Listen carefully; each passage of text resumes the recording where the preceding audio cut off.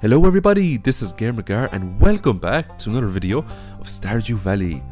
So for the purposes of today's video, we are going to show you some glitches that you can perform in this game that can absolutely break the game for you, or some of them can make you incredibly rich, incredibly fast.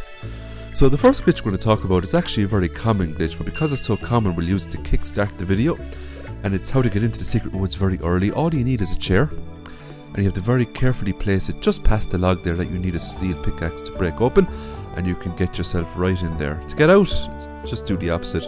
Put the chair past the other side of the log and you can scoop back out without any problems. Getting into the secret woods early is an absolute game changer because you can access very nice forageables and fish. The second glitch is the duplication glitch. If you and your partner play the game, or you and your friend, if both of you click on the item at the exact same time, if it's on a table, that item will become duplicated. You can do this for any item that can go on a table.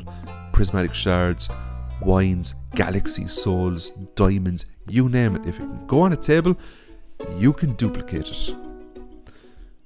The next thing that we're going to show you is how to duplicate items that can go on the ground. So if you take a look at just to the left there, you'll see a crystallarium, okay?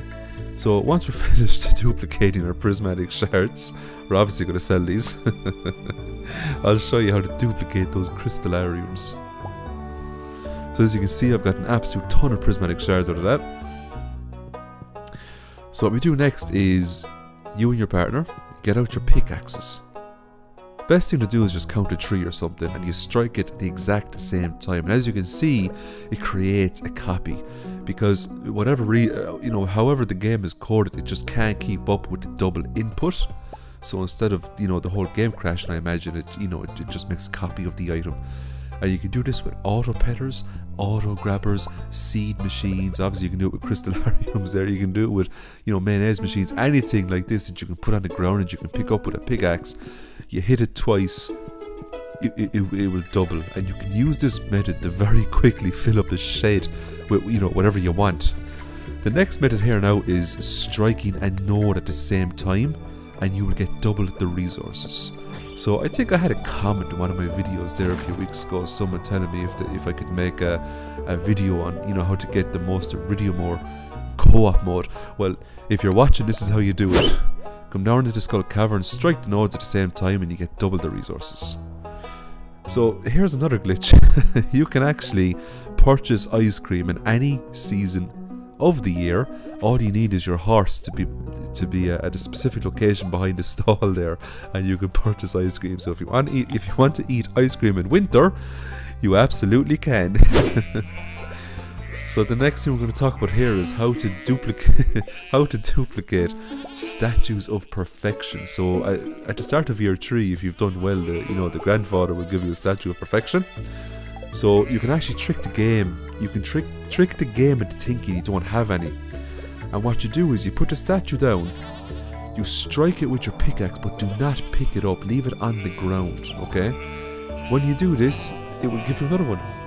And you can do this as many times as you wish. But here's the trick, right? You have to make sure that each statue is in an undeployment state. So because I have 2 statues here now, I need to strike both of them in order for me to get another one. So I just struck the second one there, and there we go, I just get my 3rd statue. It's also worth noting that if you accidentally sell the statue, or put it in your trash can, you can get another one from the shrine. So the next glitch we're going to talk about is the duplication glitch you can use with Clint here. So every time Clint breaks open an item from a geode, before you give him the next item, put a geode into a geode crusher and it will give you the exact same item that Clint just broke. So as you can see, we just got a prismatic shard there from Clint.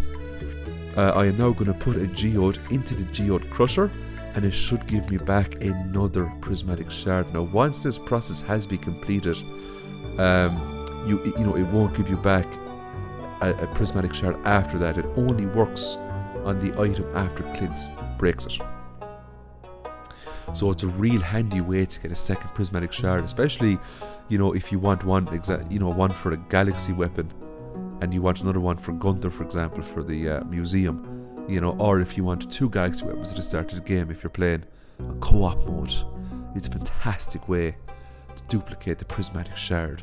Prismatic shard is one of the rarest items in the game, and I mean, it actually has quite a huge loot pool, but most of the time it's like a 0.1% or a 0.5% drop chance of something, you know?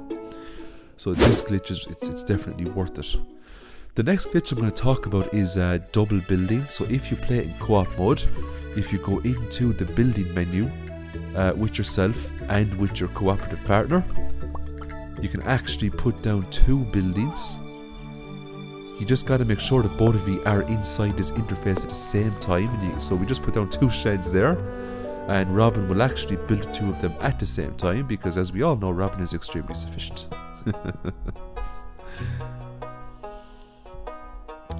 So our 2 sheds just got built there now.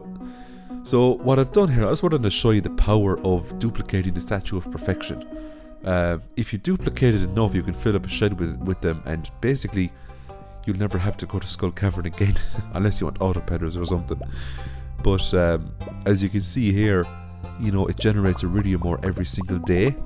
So let's collect all the iridium ore and see how much we get.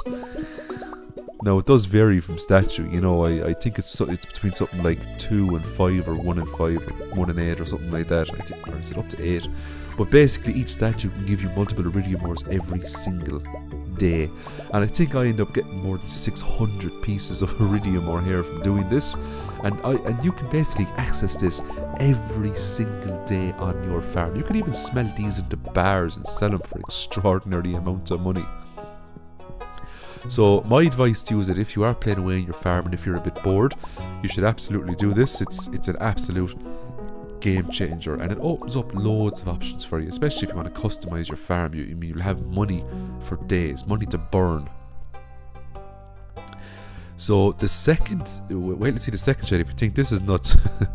I have another big treat for you here in the second shed.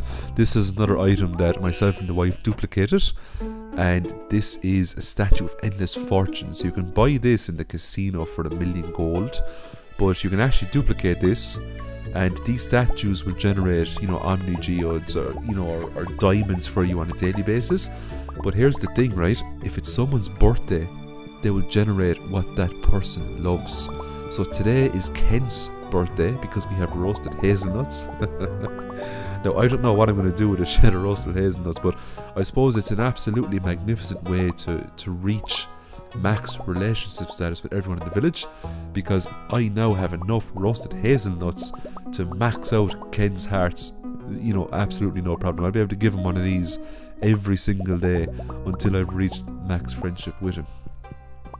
I could also sell them or eat them myself if I wanted to, but if you have a shed filled up with statues of endless fortune like this, you're going to have a very easy time, you know, getting max friendship with the entire village. So that's one step closer you'll be to getting the perfectionist achievement. And if you get perfectionist, you get lovely golden chickens. So that is basically it. I'm going to leave the video there. I hope you enjoyed it. I will upload the next Stardew Valley video more than likely Monday. So the trend at the moment is Mondays, Wednesdays and Fridays. That's when we upload Stardew Valley content. So I hope you have a great day. Bye for now. Thanks for watching. Don't forget to like, subscribe and hit that notification bell to be notified for my future videos. And as always, have a great day.